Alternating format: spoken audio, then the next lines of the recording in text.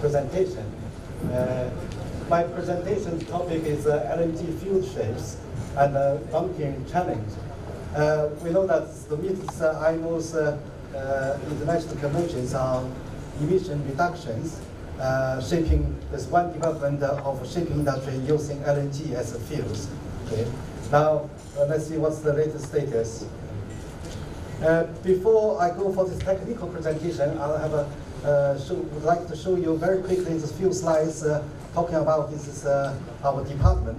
Then move on this technical presentation.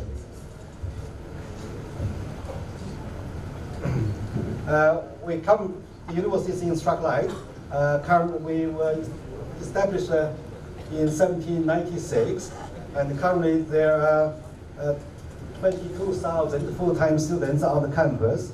This engineering faculty in the university is one of the top 10 engineering faculties in the UK.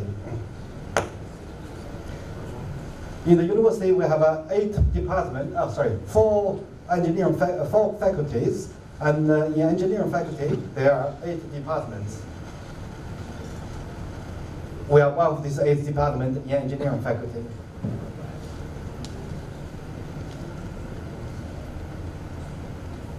The department has over 136 years of history, and the first World Naval Architecture Chair was established in this department. Currently, we are the top marine engineering maritime institutions in UK and also leading institutions in Europe. We have 27 member staff, including 8 professors, 7 senior staffs, and 12 lecturers. In terms of students, we have undergraduates 150 now, 73 MSc students, and also that including 4 Tulane students from here currently. Okay, and also PhDs. Its number is very dynamic. It's over 140s. Okay? So from the number of PhD, you can see we are very research dynamic, strong department there. Students come from all over the world, from over 40 different countries. We have 3 undergraduate programs. That's the Naval Architecture Marine Engineering, Naval Architecture with Ocean Engineering, and then Naval Architecture with high performance marine vehicles. We have 9 MSc programs. There are 8 traditional MSc program, which is a 12-month MSc program, and also the last one is a 24-month program, which is jointly delivered by Strathclyde University and with Hamburg University.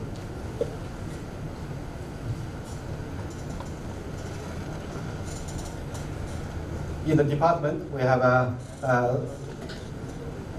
our research covers a variety of topics in marine technology, and we kind of grouped into 3 groups. The first one is the marine design, operation, and the safety group, where the marine engineering lies in. The second one is the fluid structure interaction groups, talking about these hydrodynamics, shapes, and the propulsion. The third one is the ocean engineering groups, talk about structures and oil form platform, subsea engineering system, and also including this offshore renewable energy. That's very quick, going through about introduction to the department. After lunch today, myself and my colleague Alex Carpon, we come here. Also have another purpose, try to talk to the student here. We give a presentation to Tulane students already yesterday, try to recruit some students to join us for MSc study. And I understand there's some other university students sitting here today. So after lunch, myself and my colleague will be sitting in the next room, that's conference room. If you have any questions you'd like to ask us for anything, we'll be happy to see you there. Okay. Now, quickly move on to this technical topic. These 2 pictures shows you where we are now in terms of emissions compared with the land-based emission. You can see years ago, 20, 30 years ago, we were much better. It's the blue line is the marine emissions for NOx, SOx, and the land-based emissions. They were very better 20, 30 years ago. Now, this land-based emissions catch up with marine shipping emissions for both NOx and SOx in quite a similar trend. Okay? That's why IMO has a very stringent emission regulations nowadays for both SOx and NOx. Let's have a look at where they are. That's for NOx emission. Okay? Start from 2000, and then that's tier 1. 11 years after that, tier 2. Now we are talking about the tier 3 in this emission control area. Okay? To meet tier 3, this conventional technologies, parameter tuning of engine operation is not sufficient. You have to install some specific technologies for this emission control, like SCR systems. This is SOx emission regulations. You may have seen this many times before. So by 1st of January next year, this 2020s, these regulations will be enforced. Okay, so ships in open sea has to use 0.5 sulfur concentrated fuel, and the currently is 3.5. The difference between these two types of fuel is something like $170 per tons. Okay, so by changing the fuel from a high sulfur fuel to low sulfur fuel, you are talking about this extra fuel cost for ships is something like $10,000 per day. So ship operators has choice either to use this low sulfur fuel or to use an exhaust treatment system to achieve the equivalent emission levels as using low sulfur fuel. So let's see the ship operators options. And before that, let's quickly review this where this Sika area. So that's American. You can see both west and the east coast of America. They are in the Sika area. English Channel, North Sea, and the Baltic Sea. They were the first three regions became into this ECA area. And then these other regions, they will be soon join this ECA area very soon. So, and you see that village become the ECA area last year. Now this is to comply with this NOx, SOx emission regulations, ship operations options now. First, you continue to use this cheap heavy fuel oil, but in other options, you have to use a scrubber to meet this SOx emission control. Scrubber is able to remove this SOx in the exhaust, okay, because this is high sulfur concentration, plus SCR for NOx emission control, which means an engine has to be installed two systems. One is this SCR for NOx, and then after that, you have to have a scrubber. So the system's very funky. You can see it from here. That's one of this water scrubber system. There's no space available in the engine room. If you do not use this option 1, you have to use this low sulfur fuel, MGO. When you use low sulfur fuel, there's no need for water scrubber. However, this NOx emission is still there. You have to use this SCR when you're operating in the ECA area. And the third option is to use LNG. Okay? So once you use LNG, there's no need for scrubber, no need for SCR to meet the current emission regulations. I have presented this price already, the difference between this heavy fuel oil and then this MGO is something like $170 per ton. This slide shows you this emission levels of LNG compared with the liquid fuel. The first two columns are liquid fuel, heavy fuel oil, and marine diesel oil. For NOx, SOx, CO2, and particulate matters. You can see when went for LNG options, which is they are meeting these IMO regulations. For CO2, IMO is talking about the CO2 emission control, particularly by 2050, the CO2 emission level should be reduced 50% compared with the level of 2008. Okay? So LNG is not an option for CO2 emission reduction because it only offers some 25% of emission reductions compared with liquid fuel. Okay? For particulate matter, once you use LNG, it's almost touch zero. So this is a summary of using LNG as a fuel.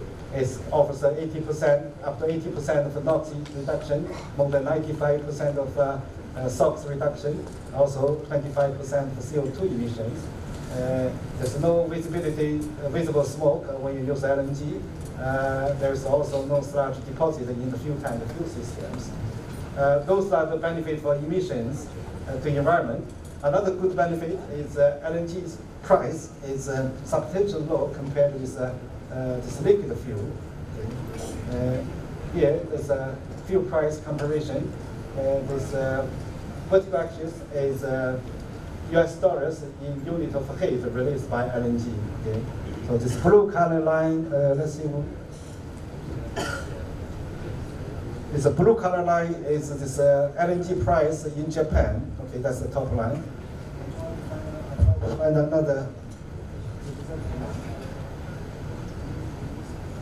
This orange color. Orange color is the LNG price. It is not.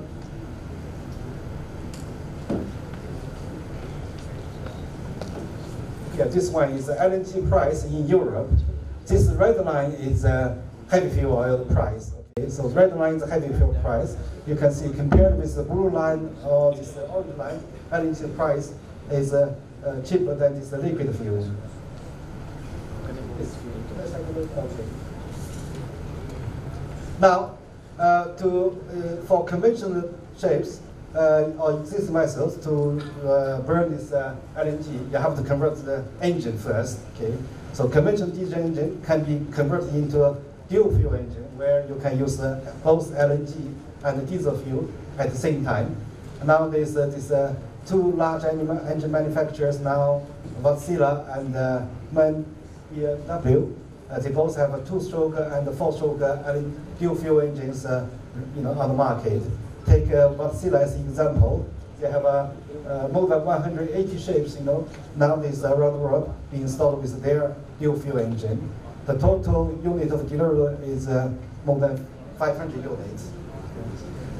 So we have these engines available for running with LNGs. Shapes. Okay. It's very difficult to have this exact number of shapes, filled with LNG operating now. That's what I got so far. 63 in operation, 76 on order books worldwide. Okay. By 2025, DNV's prediction is that there will be around 3,200 vessels using, will be installed with dual fuel engines. When we have this dual fuel engine or the shapes installed with dual fuel engines, there has to be LNG available. Okay, so this is LNG pumping stations. By 2025, it was predicted that there will be 139 seaport and inland port will be in Europe will be ready for LNG pumping. Okay. Here are some latest development that was 1.5 years ago. Chinese shipyards won the 9 world's largest container ships out there. Okay, that's 22,000 TEUs containers. It's huge containers. But those 9 ships would be installed with this dual fuel engine. And also, I've been working closely with this Ferguson shipyard for their first dual fuel ferries, which was launched in November 2017. And currently, this 6th ship is under construction now, will be delivered very shortly. So engines and ships are available. And then these bunkering options. Okay. You may have seen these pictures already from internet. So there are 3 bunkering options for LNG. One is the shapes bunkering. You can see these bunkers come to this shapes burning LNG and transfer this LNG fuel into the shape and dash it away. Okay. So this shape-to-shape bunkering option can be operated in port. It also can be operated when this main ship is in anchorage area or on its voyage, where it has to be operating at a reduced speed. The second option is the tramp ships. This tramp lorry comes to ships and then transfer this LNG to the vessels, then dash it away. The third option is this onshore storage, fixed storage tank, transfer this bunkering ships with fixed piping systems here. This picture shows you these different options of bunkering LNG. So tramp to ships, and then this onshore facility bunkering systems. However, this bunkering facility nowadays around the world is very limited. I mentioned to you this Focus shipyard delivered dual fuel ferries 2.5 years ago. However, this bunkering facility in Glasgow or in Western Scotland is not available now. That's still an issue. So this green line shows this 2017 number of bunkering station. This has a lot bluish lines that shows 2018's 1 year after this number. The first column is those are in operation now, and those middle column is those that's been decided to be constructed. Those is number is under consideration. Okay, so we take this number as example. In 2017, there were 60 bunkering stations, and 1 year after, there were 67 bunkering stations. Okay. The next slide shows you where these 60 bunkering stations were 2 years ago. Okay. You can see they were most crowded in Europe area. I've been keeping an eye on these LNG bunkering facilities for a number of years. There's one, this slide shows you in 2013, there were only 20 bunkering stations in operation. Okay, 2013, and then 2017, 4 years after, the number increased to 60. And a couple of years before 2013, there were only 12 bunkering stations worldwide. Okay, so the conclusion that there's an urgent need for bunkering stations. These bunkering stations set up with this local government's support. Okay. When you come to local government for this bunkering station installation, constructions, they always consider these safety issues and economic issues. You have to invest a huge amount of money. The question they ask is always, where will I get my money back? How many ships will come to us for LNG bunkering? And then when you come to ship operators, they all wish to have this their ship converted into LNG now to meet the emission control regulations and also for this low price of fuel.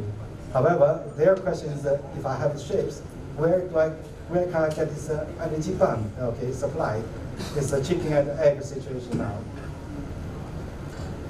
To come to this conclusions, okay, it has been predicted that in the next 8 years, every 10 ships, built, there will be one LNG ships. Okay, 10% of ship will